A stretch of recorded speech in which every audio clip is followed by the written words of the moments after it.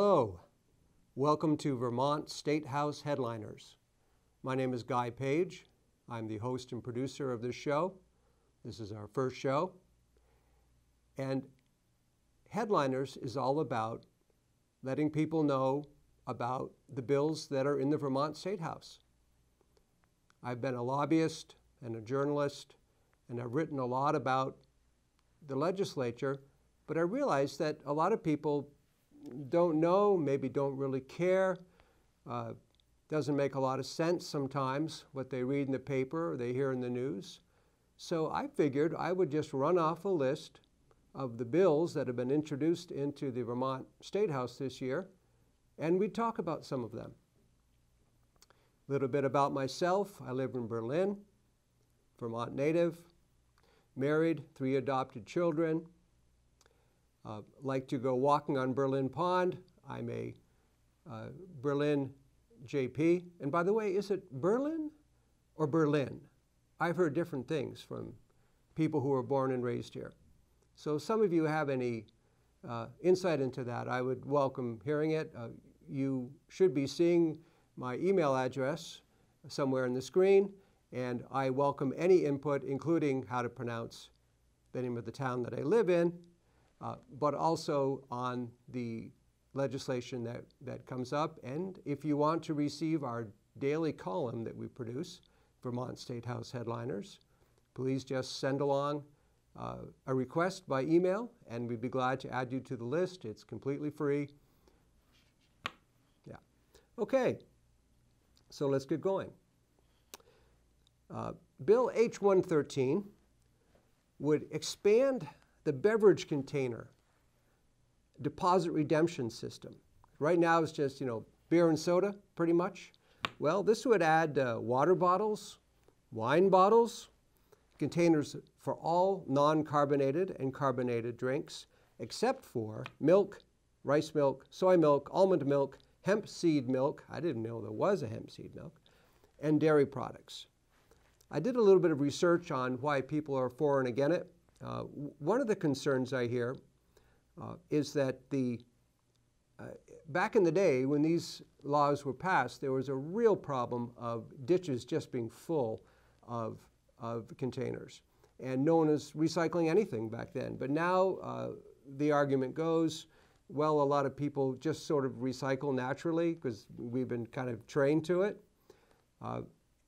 And so maybe it's not quite as necessary, they say. And it's kind of cumbersome and it's expensive. And I will say that last fall, I was walking a lot around the roads of Berlin and Barre and Montpelier. And I picked up 1,600 bottles and cans. And most of them were, well, actually Bud Light was definitely the most popular brand. But a lot of beer, a lot of soda, but there were quite a few non-returnables. There's certain kinds of hard cider, believe it or not. I never realized, but this hard cider you can buy, no, you don't get your nickel back on that one. So there's definitely, you might say, people are maybe more likely to throw these away if they don't get their nickel back. So take all that for what it's worth. I also know that the businesses, the stores, convenience stores, they're very willing to help out in this. I would describe to them all the containers I was finding, and they'd say, look, anything we can do to make our roads cleaner and safer to be on, just let us know. So that's one bill. H-111.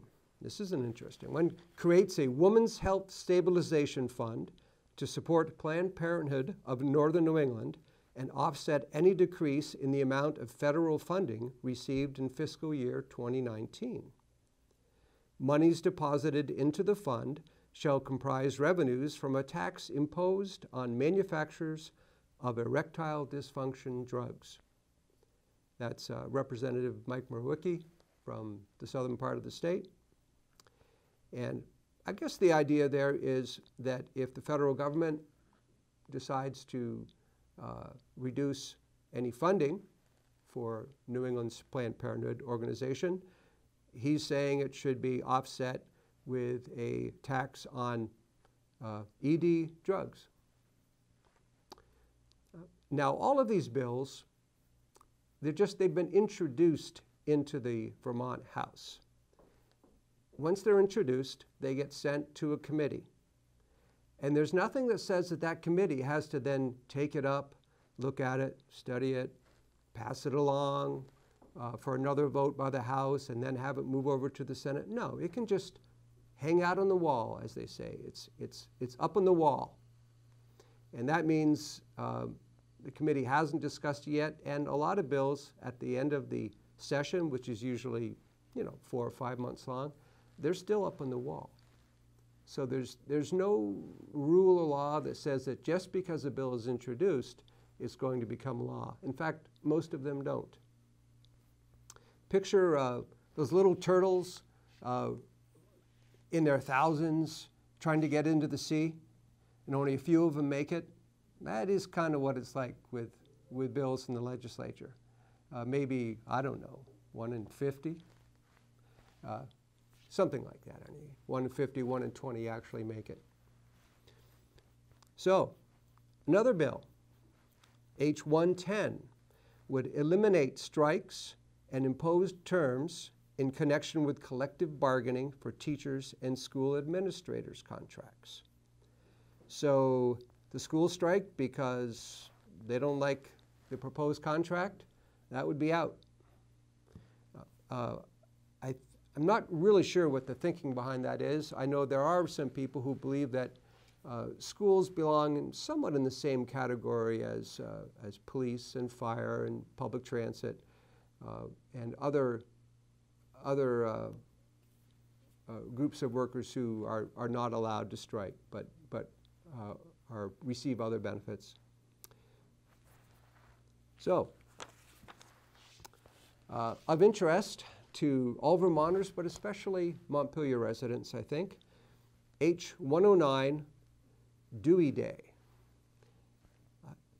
This Dewey Day, this H109, would designate October 12th every year as Dewey Day, after U.S. Admiral George Dewey, the only person to attain the rank of Admiral of the U.S. Navy. Was born and raised in Montpelier. He was a renowned U.S. Navy hero whose military leadership resulted in the destruction of the Spanish fleet in Manila Bay in the Philippines during the Spanish-American War. The original Dewey Day celebration occurred in Montpelier on October 12, 1899. And in recent years, there's been an attempt to kind of bring that back. I do know a little bit about George Dewey. When I'm giving tours of the State House, I like to tell groups of children that as a boy, George Dewey would stand at the top of the steps of the State House, blindfold himself, and then run as fast as he could down the steps and out across the street to his father's house, his father being Julius Dewey, the founder of National Life. So a wild kid, this young George Dewey, but sometimes a wild kid grows up into being a courageous man.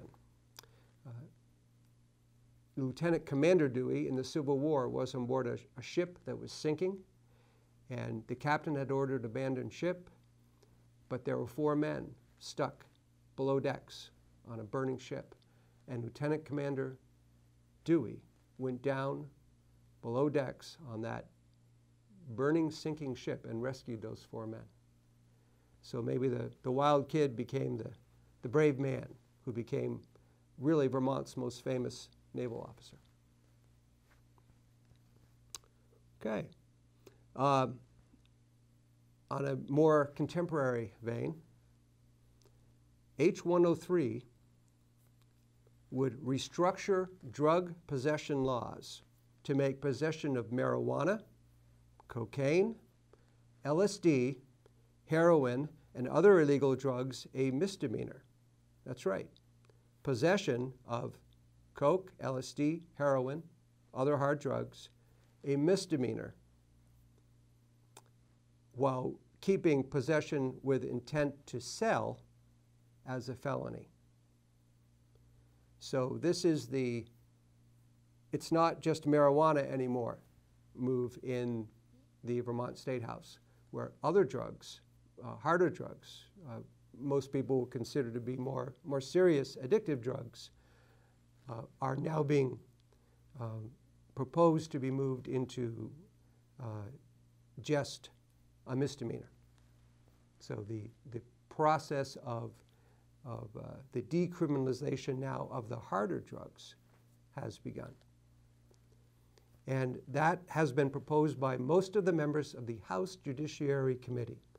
Now, House Judiciary is a very interesting committee, has a lot of Chittenden County people on it, and they are generally very motivated to do a lot of the more, what are considered to be the more progressive things. Marijuana,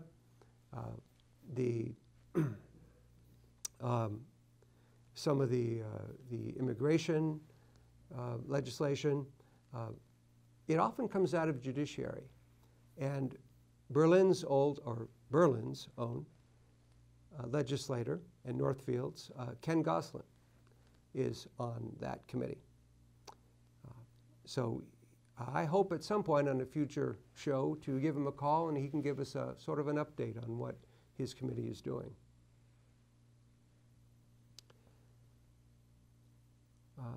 A similar law, bill, also by judiciary legislators, would limit drug-related criminal liability and civil forfeiture.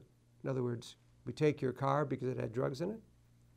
Civil forfeiture actions against persons associated with an approved safer drug consumption program. So if they're part of this program that says, well, they were using or possessing a safer drug, then the forfeiture and the criminal liability would be limited. So again, it's all part of this trend to reduce the criminal aspect of drug possession in Vermont. H99 would ban the sale of protected animal parts or products. So that's a rhino, an elephant. If you happen to, your neighbor says, hey, I've got a great rhino horn for sale, I'll give you a good deal, that would be against the law. H91, this comes to the contentious issue of the carbon tax or carbon taxation. H91 would enable Vermont to participate in a multi-state cap-and-trade program for greenhouse gas emissions caused by transportation, heating, cooling, and ventilation. A cap-and-trade program, to put it really simply, you put, say, 9 or 10 states together, and the states that are producing the most greenhouse gas emissions have to pay the states that aren't. So Vermont is actually part of a cap-and-trade system right now for electricity generators. And of course, Vermont, we don't have any smokestacks, or very, very, very few smokestacks for power companies. We don't have any coal plants, very little in the way of fossil fuel electricity generation. So we do really, really well. We make like $1 million a year from these other states combined, about that. And that money goes into our energy efficiency, Efficiency Vermont, weatherization. Now, the problem here is that this talks about transportation. Well, and on transportation, Vermont actually has the highest percentage of greenhouse gas emissions for transportation of any of the other northeastern states who would be part of this multi-state thing. So we would end up paying, it seems, common sense would say, we would be likely to end up paying them. There will be some sort of fee or taxation on you as the driver, as the homeowner heating with heating fuel or propane. You would be paying extra because New Jersey or some other state in the Northeast does really well in this area, and you'd be paying them. The whole idea, of course, is to get everyone to use less. So it's kind of a sort of a forced prevention. Raise the cost, maybe people use less. Now, here's the problem with that. Let's say that home heating oil becomes too expensive for people to use.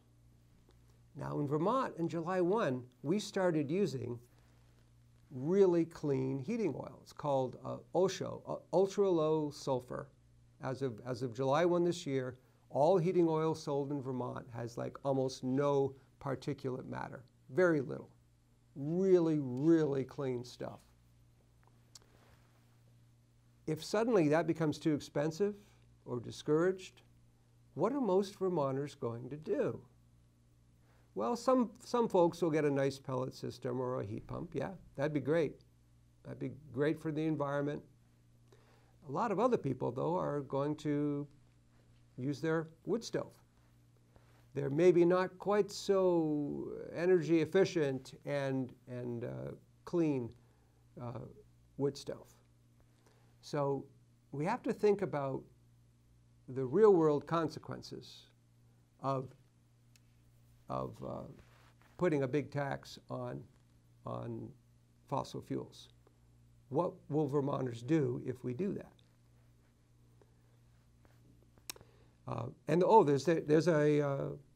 There's a Trump bill here,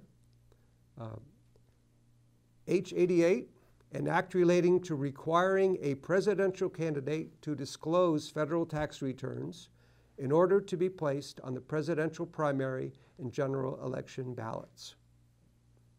I think they're talking about President Trump there. They want to see his tax returns. Don't know if that'll pass, don't know how effective it would be if it did pass. But that does tell you there are some legislators there who want to see those tax returns. H-90 requires, this is about hunting and guns and gun safety, requires the Department of Fish and Wildlife to assist public and independent schools interested in offering hunter education courses, which sounds pretty straightforward, right? What could be wrong with Fish and Wildlife and other gun experts teaching hunter safety to children who want to learn? I was overhearing a conversation yesterday where apparently there are legislators who do not like that idea, who do not want either private groups or Fish and Wildlife to be coming into schools and teaching about gun safety. It's not that they don't like safety. They're all for safety. It's the gun part that they don't like. And so we'll see where this bill goes, and in future editions of Vermont State House Headliners, I'll try to follow that bill and other gun safety bills. H-81 defines milk as, quote, the pure lacteal secretion of hooved animals. Of course, we make a lot of milk in Vermont, so this is important. And I think there's some concern, maybe that they're calling almond milk, and hemp seed milk. And so they want to get a little distance between good old Vermont milk and these other products. I did have one of my readers respond with the question, what would the savants in the State House have us call the fluid produced by lactating mothers, those without cloven hooves? That's a good question.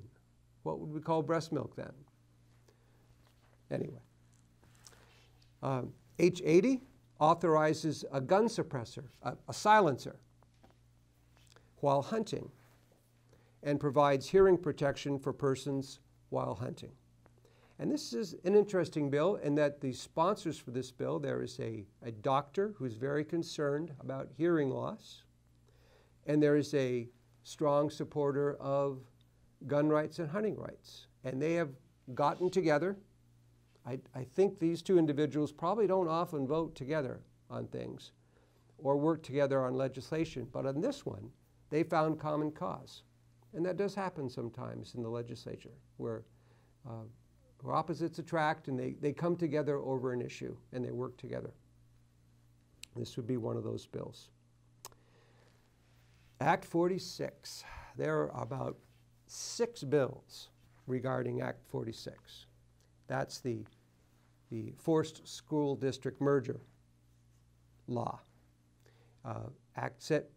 Bill 78 would place a moratorium on school district mergers ordered by the State Board of Education until these legal issues are adjudicated. As you may know, Act 46 is facing a legal challenge in Vermont courts. The plaintiffs are very concerned that towns are being forced to close schools, to sell schools, sell school property, also take on debt of less financially strong districts that they've been forced into a merger to, and just the whole imposition of this by the state board. And they're concerned that the law perhaps wasn't very clear on the state board having the authority to impose consolidation as much as it is doing. And they're very concerned that once the financial funds of school districts are merged and their investments are merged and their accounts receivable and everything all merged, as one lawyer said, it's going to be a real rat's nest to straighten out.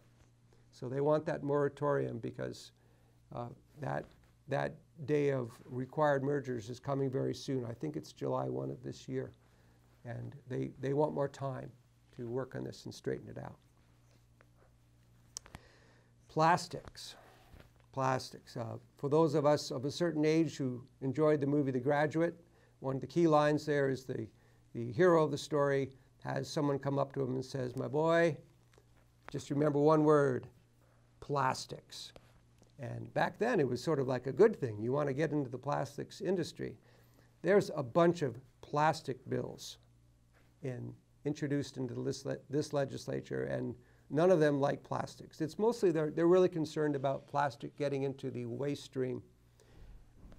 For example, H74 would prohibit restaurants from providing carry-out bags, plastic carry-out bags, expanded polystyrene food service products, and plastic straws. These would be banned under H74. A local bill, Representative Tommy Waltz of Barrie, has H73 to approve amendments to the charter of the city of Barrie.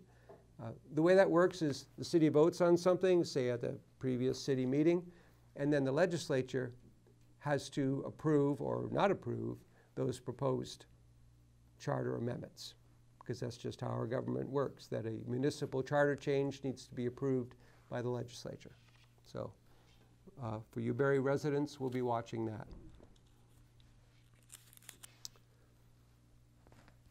H53 would establish the crime of disturbing the legislature with punishment of fine and or jail.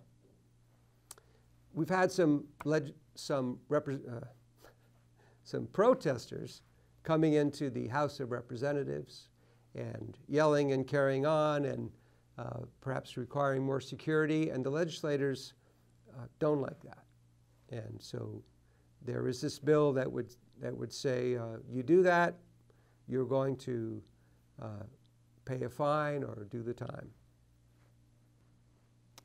From Barrie Town, you have Representatives Rob LeClaire and Topper McFawn, another charter change that would add gender-inclusive language for town officers to the charter of the town of Barrie. All of these, by the way, you can look up on the Vermont General Assembly website. Just Google Vermont Legislature and up it'll come. It's quite user-friendly, and you can learn almost everything that you've heard is available on the website. We've had a pretty tough January, right? A lot of snow, a lot of ice. Maybe this is where this one's coming from. Age 65 requires removal of snow and ice from vehicles operated on public highways. So you people who just turn on the car, clean off the windshield a little bit, and go racing off, and you're a blizzard for the first 2 miles for the people behind you. If this law passes, you might get pulled over for that. Age 68 provides up to 2 consecutive hours of paid leave so that employees may vote in primary and general elections held in Vermont and on town meeting day. Interesting idea. A lot of people say, hey, we don't have time to go voting. The employers are saying, well, actually, you can usually get there before or after. It's not like the lines are all that long for most elections. The sponsor for this is Representative Nader Hashim, who is the first state trooper, currently employed state trooper to be elected to the legislature. He's out of Westminster, down over by the Connecticut River.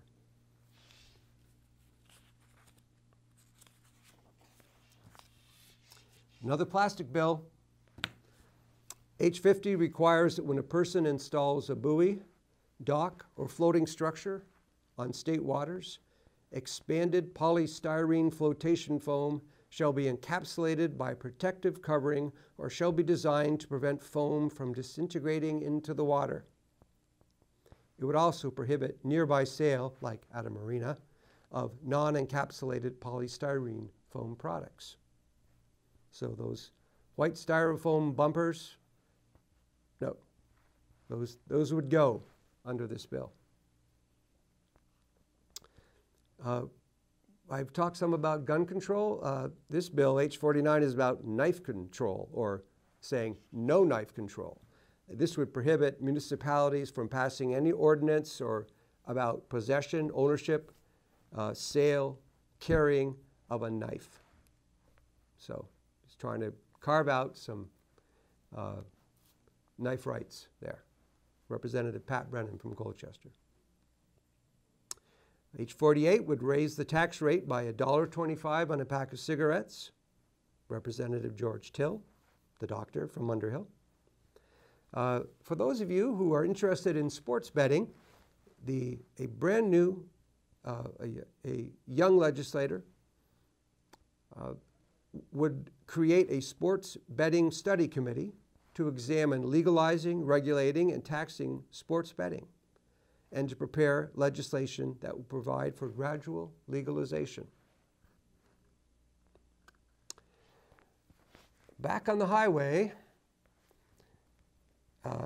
this H38 would authorize primary enforcement of the adult safety belt law.